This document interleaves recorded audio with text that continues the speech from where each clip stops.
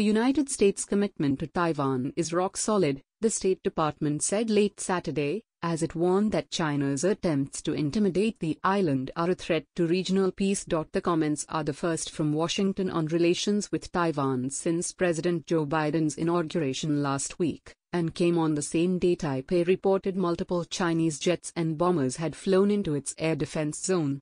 A total of 15 Chinese aircraft including 12 fighter jets entered the southwestern corner of Taiwan's air defense identification zone, reporting a second day of incursions by the Chinese Air Force. Amid the incursion on the same day, a U.S. aircraft carrier group led by the USS Theodore Roosevelt entered the South China Sea to promote to ensure freedom of the seas, build partnerships that foster maritime security, the U.S. military said on Sunday. State Department spokesman Ned Price said it notes with concern the pattern of ongoing sea attempts to intimidate its neighbors, including Taiwan, and urges Beijing to cease its military, diplomatic, and economic pressure against Taiwan.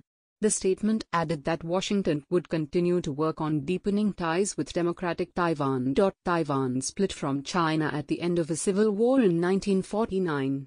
Its 23 million people live under the constant threat of invasion by the mainland, whose leaders view the island as their territory and have vowed to one day take it. Washington diplomatically recognizes Beijing over Taipei, but remains the latter's most important unofficial ally and military backer. Beijing balks at any official contacts with Taiwan and tries to keep the island diplomatically isolated. President Donald Trump embraced warmer ties with the island as he feuded with China on issues like trade and national security. Beijing has called for a reset in U.S.-China ties under Biden and on Thursday warned the U.S. to cautiously and appropriately handle Taiwan issues to prevent harm to U.S.-China relations.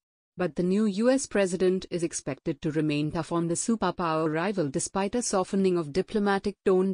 Protecting Taiwan has become a rare bipartisan issue, especially as Chinese President Xi Jinping has ramped up threats towards the island. Last year, Chinese airplanes made a record 380 incursions into Taiwan's air defense identification zone, and there is little sign of a shift since Biden came to power.